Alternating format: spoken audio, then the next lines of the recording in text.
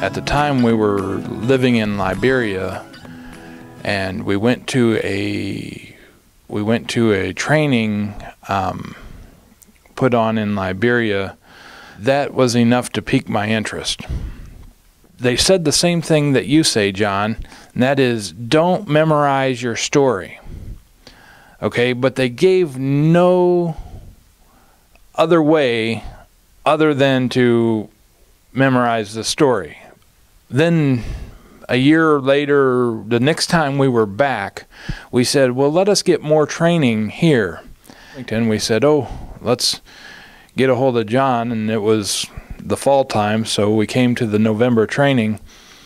And the thing that I continue to appreciate about you is you give a way that is not just saying, don't memorize the story. And I have to say that's why we continue with Bible telling and not with some of the others.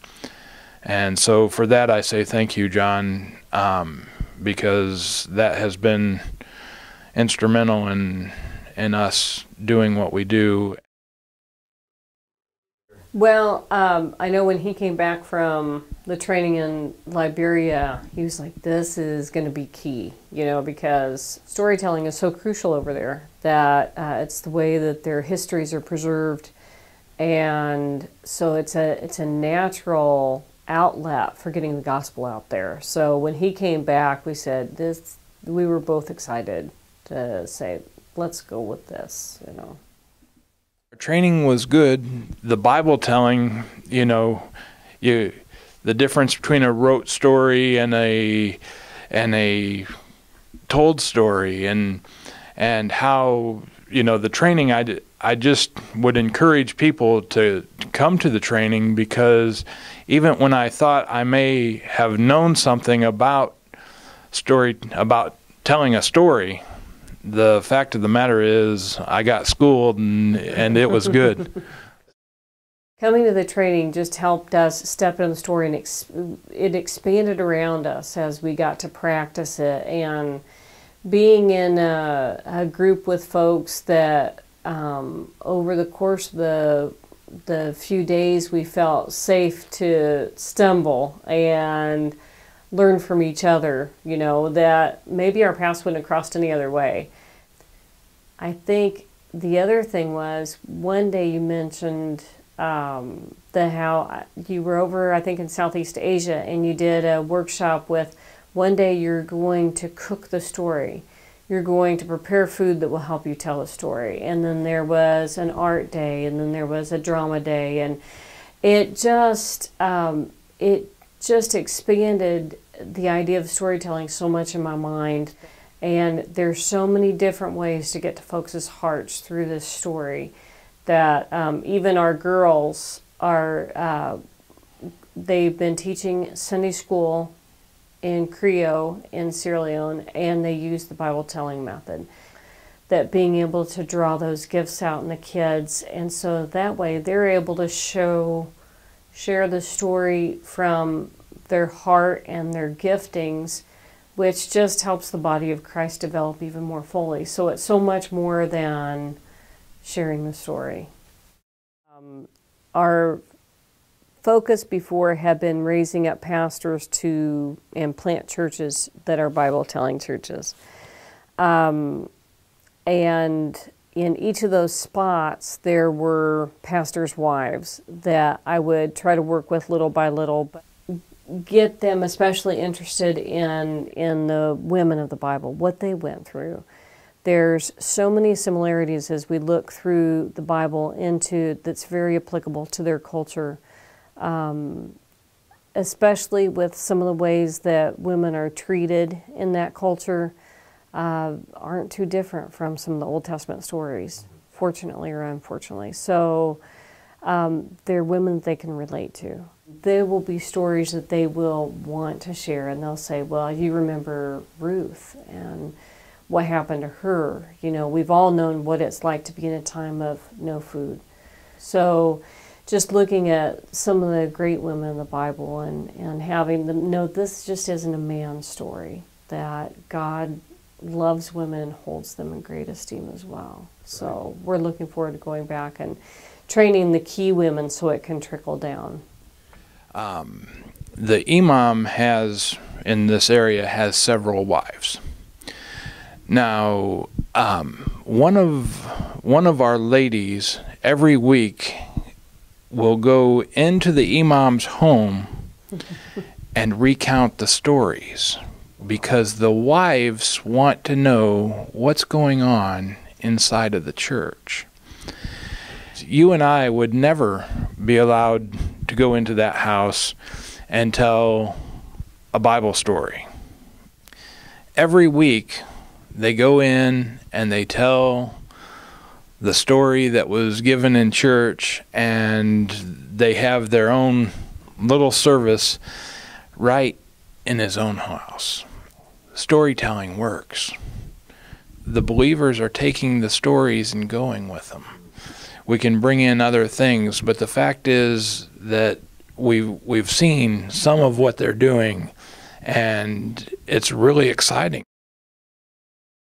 You know, you get a lot more bang for your buck with kids because they'll just go and blab it all over. And there's been some women that have come back and said, is this, you know, so-and-so came back and told me this story. I just don't know if I believe that's true or not, you know. And so it draws the parents back, and it goes across the kids.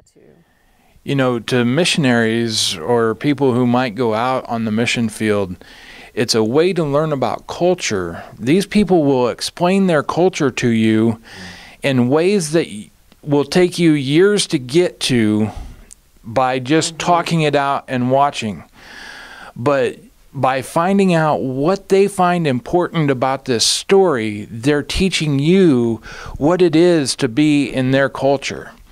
And I think that this is such a great tool for missionaries, just aside from the biblical going forward, but on the learning of what's going on.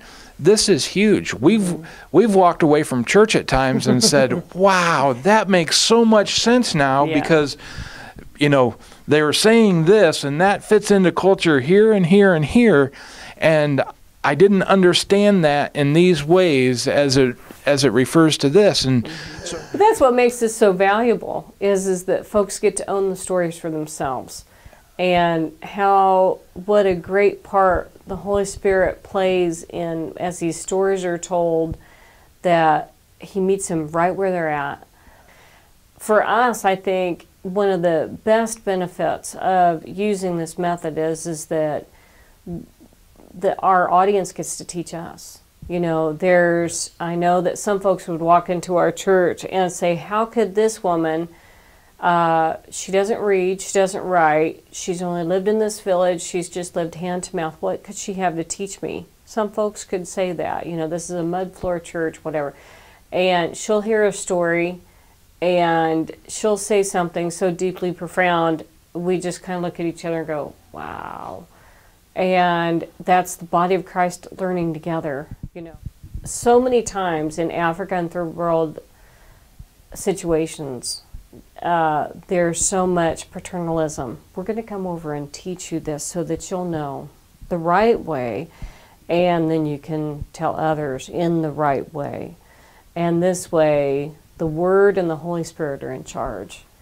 But it helps pull us out of the cultural equation, and it's them interacting with God, His Holy Spirit, and the Word. And it's something that they can easily take away. They don't have to memorize. They can say, this is a great story I heard. It's not westernized. It's just, like you said, telling the story and letting Him and His Word speak to people right where they're at. And how great is that? Yeah, they will come up with things that I would have never guessed to say, okay, it's obvious, this one's prayer, you know. And had I come up with 10 different sermons on the same thing, I would not have come up with that. So from a mission standpoint, I think this is so key because it's meeting them right where they're at. And we have seen God do some amazing things and changing people's lives just through that. After coming through your training, your November training, we decided that, hey, this is good. We want to get this out. So for 3 years, we sent teachers out into the villages to teach them stories so they could lead their villages. And we're going to be adding in some technical training. So we can teach people how to sew or how to be carpenters. And so when they go back to their village, if they want to have a trade, they can come and learn the trade and learn a certain number of stories, and then head back to their village.